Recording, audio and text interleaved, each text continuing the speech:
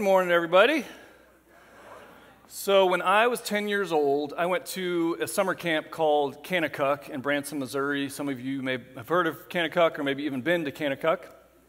I went to Kanakuk for 3 years. It was awesome. I loved it. We actually have a picture, oh, there it is, of my second year, me getting on the bus to go to my second year at camp. You can't really tell from my face, but I was very excited to go to camp. I mean, I'm all ready. Look at me. I got my bowl cut, haircut. I have a Budweiser t-shirt on. I'm not sure what that was all about. But my second year at camp was by far my favorite. Made some great friendships, made memories, had a blast. Everything about that week was awesome until the last night.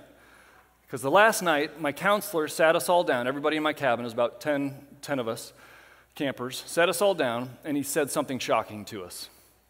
He said, I just need to confess to you guys that I have a disease. And this disease is fatal. It's a deadly disease. We're all like, oh man, that's awful. And then he drops this bomb on us. He says, and this disease is contagious. And because you've spent this week in this cabin with me, you all now have this deadly, contagious disease. And we're all like, what? Oh my, we're gonna die? Like, can I even go home? Am I gonna give it to my parents? And I'm sitting there thinking like, you are the worst camp counselor ever. How did you not tell the camp you have a deadly, contagious disease that you're gonna spread with all these children? So we're all freaking out.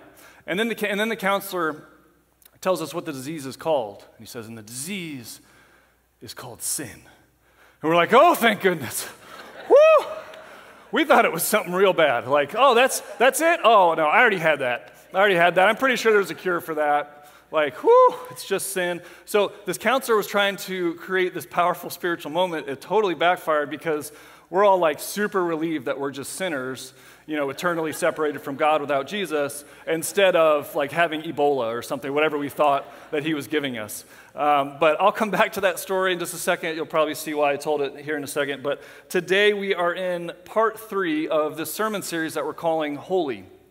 And normally we try to come up with like a clever title for the series, like Behind the Curtain or The Inescapable Ought. This one we just called Holy. We wanted to be really straightforward with this title of the series. And when Matt brought the idea for this series to our sermon planning meeting, I just loved it right away. Immediately, that's the word I was looking for. Immediately liked it.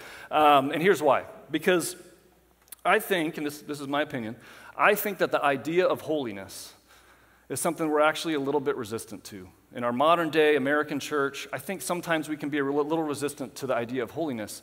And honestly, the word holy can have some negative connotations in our culture, right? People are like, oh, they think they're so holy, or they're holier than thou, or holy roller. You know, it's kind of used to talk about people who are self-righteous. So maybe that's what some people think when they hear the word holy. Other people probably think like to live a holy life is like boring, like holiness equals kind of a prude, boring, can't do anything fun life, like kind of like eating your vegetables or flossing. It's like, well, I know I should be holy, but it doesn't really sound that enjoyable. You know, so sometimes the idea of holiness makes us a little uncomfortable, a little resistant. But while we're might be uncomfortable with the idea of holiness, we are all too comfortable with our own sin, especially at a church like Relevant, you know, or a church where we say, come as you are. And we truly mean that. We truly mean come as you are. We want everybody to be part of the church, to know that this is a place for them. They're welcome here. They can belong. They can grow here. They can be an authentic part of what the church was meant to be. But sometimes in our accepting and grace-filled culture where we know that, hey, no matter what we do, God is going to love us, and no matter what we do, God forgives us, and we need to be gracious with one another. Sometimes in that culture, it can be easy to sort of downplay or dismiss our sin. Sort of like me and my buddies at camp, like, oh, it's just sin. Everybody's got that. Like, God's got that covered, right? It can be easy sometimes to downplay our sin. But make no mistake, God hates sin. All sin. And we don't really like to use that word hate with God. We don't like to think that God hates anything. But the reality is that's how he feels about sin. God hates sin. You may have heard someone say this statement, that God hates sin but loves the sinner. And that's absolutely true. But too often we gloss over the first part of that statement to get to the second. Jerry Bridges, who is an author of a book called The Pursuit of Holiness, which Matt has referenced a couple times during the series, he writes this, and this is a very challenging, strong statement. He says, "We cannot escape the fact that God hates our sins. We may trifle with our sins or excuse them, but God hates them. Therefore, every time we sin, we're doing something God hates. He hates our lustful thoughts, our pride and jealousy, our outbursts of temper, and our rationalization that the ends justify the means.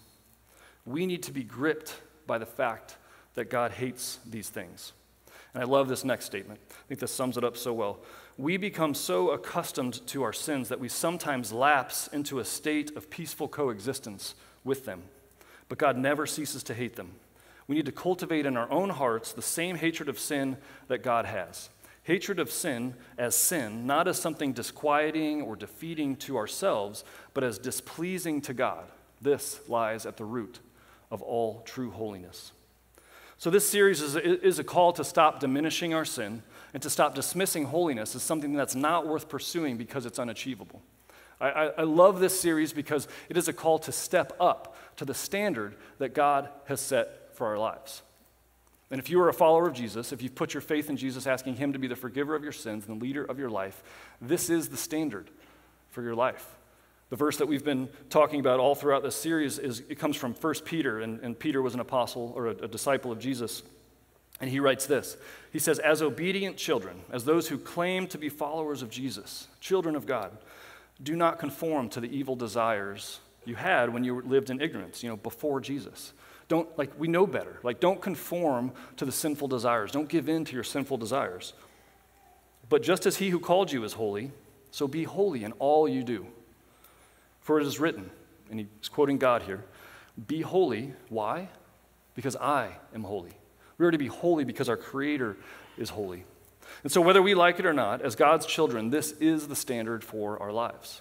Holiness, moral perfection, perfect obedience, absence of sin, conformity not to the world around us or to our sinful desires, but to God's unique, holy character. So just go do that. Let's pray. No, of course the question is, how in the world do we do this? How in the world do we live holy lives in a world that is anything but holy and that is actually, most of it is leading us the opposite direction of holiness? How do we live in a world where we have an enemy that Peter writes is like a roaring lion prowling around looking for someone to devour? How do we live a life of holiness in the midst of that? Well, first we need to remember that apart from God, we're doomed to fail. We're destined to fail at this. The refrain that Matt shared in the first 2 weeks of the series was that when it comes to living holy lives, we cannot do what God must do, and God will not do what we must do. Right? Holiness is a cooperation between us and God. God went first. God, through sending Jesus to die for our sins, for paying the penalty for our sins, he made a way for us to be positionally holy with him. So when we put our faith in Jesus, asking him to be the forgiver of our sins and the leader of our lives, we are right with God. When God looks at us, he doesn't see our sin and our brokenness. He sees Jesus' perfect holiness. And praise God for that, because there's no way we could ever achieve that on our own. It is a gift of God. But our part of this cooperation is that we must now choose to walk in this holiness, to pursue God, and what he wants for us. We must choose to fill our minds with the things of God instead of the things of this world, to say no to temptation, to choose what is right, to pursue holiness in how we live. But even that, we can't do without God's help. And thanks be to God, because when we put our faith in Jesus, he actually sends his Holy Spirit to live inside of us and to begin to transform us and empower us to live out holiness. Empower us to resist temptation and to obey him. So we cannot do what God must do. We cannot do this on our own. But God will not do the walking for us. We have to choose to pursue holiness. And last week, Matt talked about how this starts in our minds and how to be holy, we must fill our minds with what is holy. He talked about filtering what we put into our minds, what we watch, what we listen to, what we consume, and filling our minds with the things of God. Today, we're talking about another vital aspect of walking in holiness, and this is so key. I hope you don't dismiss it. The main idea for today is that choosing holiness requires choosing relationships that will help us be holy. Choosing relationships that will help us be holy. And I'm sure you've heard all the stats about how, in our society today, that loneliness is an epidemic, especially ever since COVID, right? We're more connected than ever as a society, but we're more isolated than we've ever been. I'm sure you've heard a lot of those stats. Well, I heard a new one last week, and this is what I heard, that sociologists say that we are the first generation in human history to actually disband our tribes. Typically throughout history, people group up, right? They move away from isolation into community. They start and create cities. They start tribes. They group up. Well, we're actually moving in the opposite direction as a society, more towards individualization and away from community. But pursuing Jesus and walking in holiness was never meant to be an individual thing. Too often in our society, in America, we make it an individual thing. It was never meant to be an individual thing. And just like with most things in life, the more we try to go it alone, the more difficult we make it on ourselves. And that's not how God designed us to operate. And the more that if we truly want to experience God more, if we truly want to live out the holy standard that He has set for our lives, trying to do this on our own is a recipe for failure. And King Solomon, who's a king of Israel, he knew this all too well. So King Solomon was the son of King David of David and Goliath. It's a really big deal. His son was Solomon. And when Solomon was young, he was a young, inexperienced king. God came to him in a dream and he said, ask me for anything that you want and I'll give it to you. Solomon didn't ask for wealth. He didn't ask for fame. He didn't ask for military success. He asked for wisdom. And God was so pleased with this request that he said this to Solomon. He said, I will give you a wise and discerning heart so that there will never have been anyone like you, nor will there ever be. So Solomon is known as the wisest man who ever lived. People came from nations around him to seek his counsel.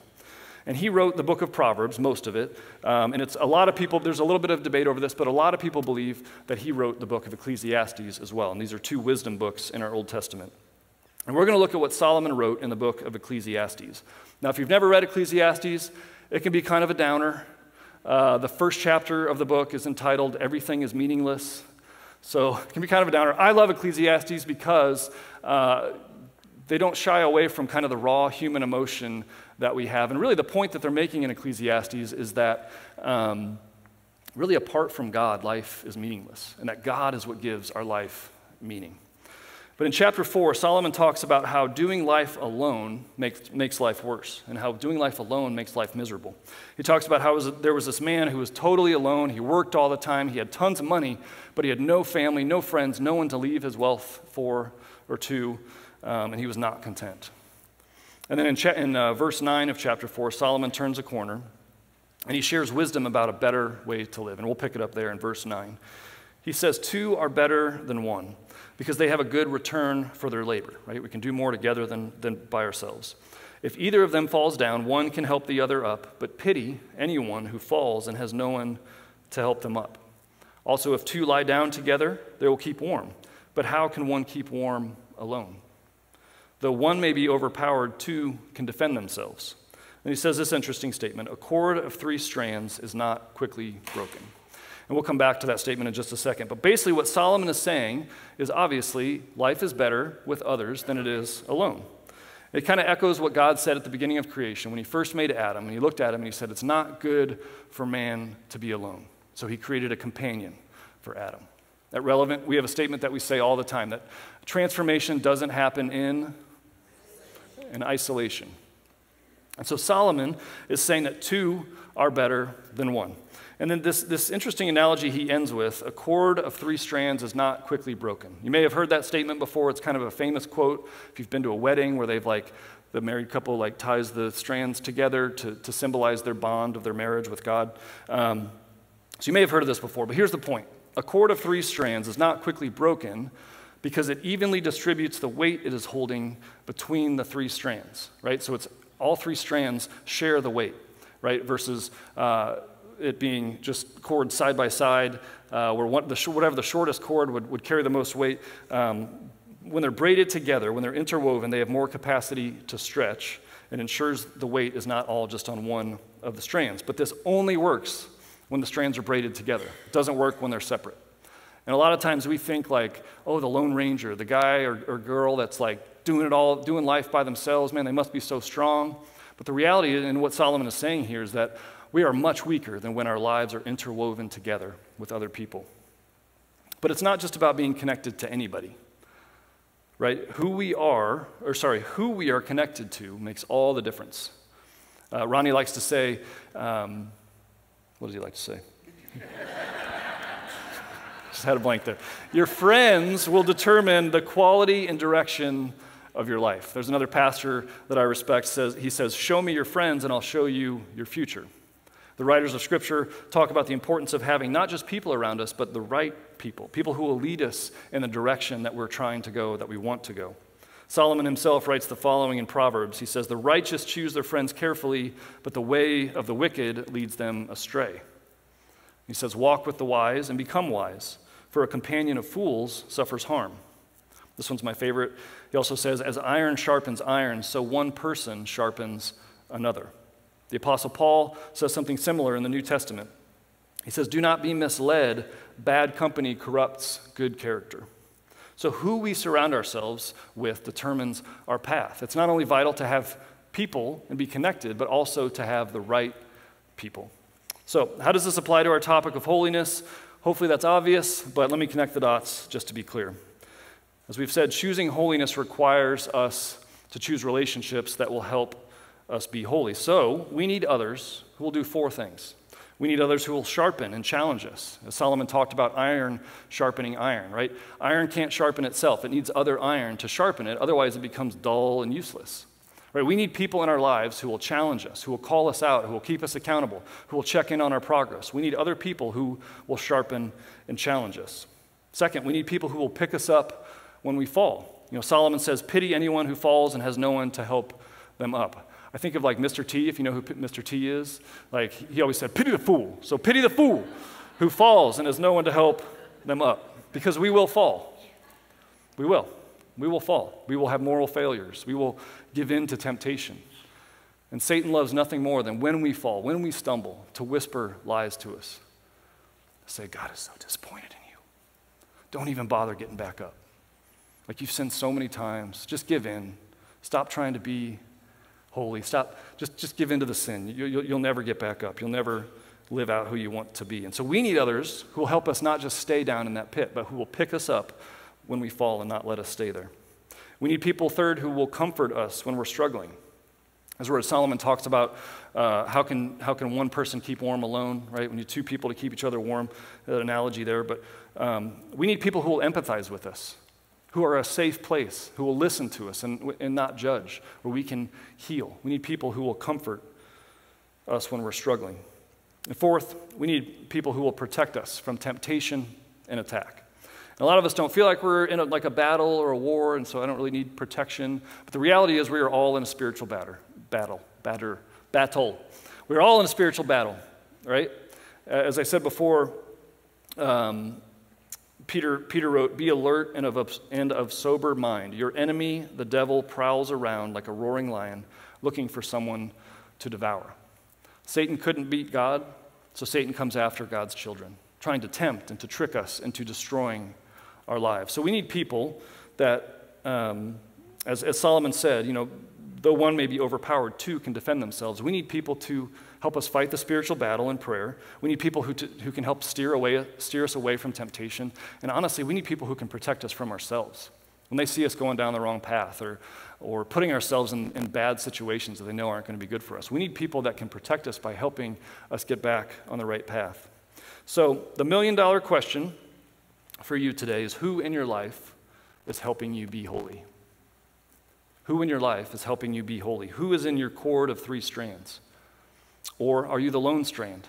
Right? We're weakest when we're alone. Right? The sheep outside the flock is the easiest prey. So who is in your cord of three strands? Who in your life is helping you be holy? I want to share 3 steps that you can start taking to choose holy relationship, or to choose relationships that will help you be holy. This isn't rocket science. These are not like epiphanies, but they do take work. And I think sometimes when it comes to relationships, we think that the people that have great relationships are just really lucky. But the reality is those people work at those relationships. They're intentional with those relationships. They choose those relationships. I heard this great quote from a pastor. He said, our expectations in our relationships are often higher than our effort. Right? What we expect and desire in our relationships is often so much higher than the effort that we're willing to give to those relationships. So you've got to decide if pursuing holiness, if pursuing who God has called you to be is worth that work. So how to choose relationships that will help you be holy. 3 steps. Step 1, identify your people. Identify people who are or could be in your life interested in growing in their relationship with Jesus. There's an author named James Clear that I love. He wrote the book Atomic Habits, sends out a newsletter every week, email newsletter. It's like the only newsletter that I read top to bottom every single week. Very wise person. He says, your culture sets the expectation for what is normal. Surround yourself with people who have the same goals as you. I love this. He says, rise together. Rise together. And so maybe this idea of identifying people in your life is really easy for you. Maybe you're like, yep, I got them. I already know who they are. Great. Wait for step 2. Maybe you've got people in your life that you're like, maybe. I don't know. I might have to have a conversation. I don't know like how they, I think they might be spiritual people or faith-filled people, but I'm not really sure. So maybe I need to have a conversation with them. Others of you are like, I got nothing. I got nobody in my life who I can think of right now that can help lead me towards holiness. Well, good news. This is why we have the church.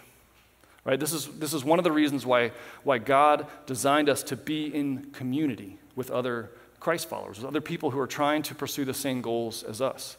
And so we have a room full of people here. We have another room full of people at the 9 o'clock that, I believe, want to pursue Jesus, want to pursue holiness. So we have all kinds of people that you can connect with or have potential connections with that can help lead you towards holiness. So I would encourage you, if you've got nobody in your life, start getting to know some people here at Relevant. And there's all kinds of ways to do that. You can join a T-Life group. T-Life groups are for college students and adults. It's just a group of people pursuing Jesus together. If you're a middle school or high school student, that's what YU and Rooted is all about. You have small groups in those environments, so make those a priority. You can join a team and get to know somebody. It's not like you're sharing your life with the people on your team, but at least you can find things in common with people and have the beginning of a friendship that you can build on. You can go through Relevant 101. This is a great opportunity to meet people who might be new to Relevant or just trying to get engaged at Relevant. You can take a class, another great way to meet people. So there's all kinds of different ways that you can start connecting with people and then build the relationship from there at Relevant. I want to say one more thing here, just kind of a side note. Just like our friends can lead us closer to Jesus, our friends can lead us away from Jesus, right? Bad company corrupts good character. And so I think you've got to look at your life too and ask if your surroundings, the surroundings that you're in, are helping or hurting your desire to follow Jesus more. Because there may be some of you that need to maybe distance yourself from some groups of friends or something like that in order for you to be successful in pursuing Jesus. So step 1, identify your people. Who in your life is helping you be holy? Step 2, be intentional with your people. Some of us have people in our lives, and they're great people, and they can totally lead us towards holiness, but we're just not intentional with those relationships. And I'm totally guilty of this. I've got all kinds of people in my life that are godly people that could sharpen me, but I'm not with them regularly enough, and I'm not intentional enough. Our conversations aren't intentionally around how we can spur one another on towards holiness. So be intentional, right? This doesn't happen by accident. Just because you have people identified in your life doesn't mean those people are helping lead you towards Jesus. So be intentional. Be with people regularly. Put it on the calendar. Make your conversation purposeful. This is one of the benefits of a T-Life group because the time and place is already set. You just got to show up. Just make it a priority. Other ways this could look, you could schedule a weekly or monthly coffee or breakfast or lunch or something with a friend. You could schedule a Zoom call with a friend in a different part of the country. Set a rhythm with it. Give it a rhythm. Third Thursday or something like that, and put it on the calendar so that it happens. It's not just up to whether or not you feel like doing it that time. It's on the calendar. My dad is 81. He lives in California. Most of his lifelong good friends live in other parts of the country. I've never seen a person be as intentional as my dad is when it comes to his relationships. Like, he's still connected deeply to guys he went to high school with. He's very intentional with his relationships. But he has a weekly Zoom call Wednesday mornings at 6 a.m. with some guys in his life that are trying to pursue Jesus. And together they sharpen one another. They talk about their spiritual lives. He doesn't let distance or different time zones get in the way of being intentional with his relationships that lead him to be more like Christ. It's a beautiful picture of intentionality. There will always be excuses. You'll always have an enemy who is fighting against this, who does not want you to be connected, who does not want you to be in a cord of 3 strands. And in our hurried, busy culture, if we're not intentional about these relationships, it won't happen. So how intentional are you with your relationships? And step 3, be real with your people. Or as kids say, be so for real. And all the teenagers in the room are like, oh my gosh, I can't believe you just said that. But identifying people and planning time together, those are huge. Those first 2 steps are huge. But if you aren't real with the people that you're with, if you're not inviting them into authentic conversations about your life, all this falls apart. If you're more worried about saving face than growing, this falls apart. If you're not willing to be honest and vulnerable, this falls apart. The relationships are about as good as your willingness to be vulnerable in those relationships. We've got a guy in our T-Life group named Steve. Our T-Life group has been meeting since January, and we're still getting to know each other, but man, every time Steve is there, it's way better, because Steve is real. Like, he does not shy away from being real, and it makes the rest of us want to be real, and it makes our relationships better, and it makes our conversations more honest and real.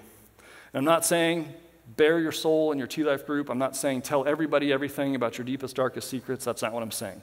But I am saying you should probably have at least one person in your life, in my opinion, in addition to your spouse, that you can be totally real with, totally honest with. There's a pastor named Rick Bezet, who's a pastor in Arkansas. He talks about the difference between authenticity and transparency. He says, be authentic with everyone. Be transparent with a few. So like, be honest, be real. Don't be fake with everybody, but that doesn't mean tell everybody everything. Be transparent with a few people. And he kind of defines transparency as this. He says, everybody needs somebody with whom they can take their heart out and put it on the table, and the other people can see the truth of what's going on in their heart and in their life. Do you have somebody like that in your life? Are you willing to develop and do the work to build these kind of relationships in your life? So, identify your people, be intentional with your people, be real with your people. Because choosing holiness requires choosing relationships that will help us be holy. This isn't going to happen overnight. You can't microwave these relationships, but I just challenge you to take a step today, this week. Take a step. Reach out to a friend about getting coffee and talking about this. Put something on your calendar. Take a step here at Relevant. And then watch God start using that relationship to sharpen you. So I'm going to close with this. When it comes to walking in holiness, a lot of times we can think this is just about, a checklist or always doing the right things. Really what holiness and pursuing holiness is all about is our relationship with God. This all comes back to a relationship with God. God showed his love for us by sending his son Jesus to die for us and to make a way for us to have a relationship with God. God shows his love for us by showering grace and mercy on us each and every day that we don't deserve. We show our love for God by being obedient. Jesus said to his disciples, if you love me, you'll obey me. If you love me, you'll obey me. So holiness is not just about experiencing more of God, that's part of it, but it's also about how we love God, how we live as God's children. So surround yourself with good company. Put yourself in iron sharpens iron situations regularly. Rise together with others to who we are called to be. I want to say one more thing for those who would say, I don't have a relationship with Jesus. Maybe I'm new to this church thing, but I don't have that relationship that you're talking about. I want to make it clear to you that no amount of holy living can make you right with God. You can never do enough to be right with God, to be holy enough to be right with God.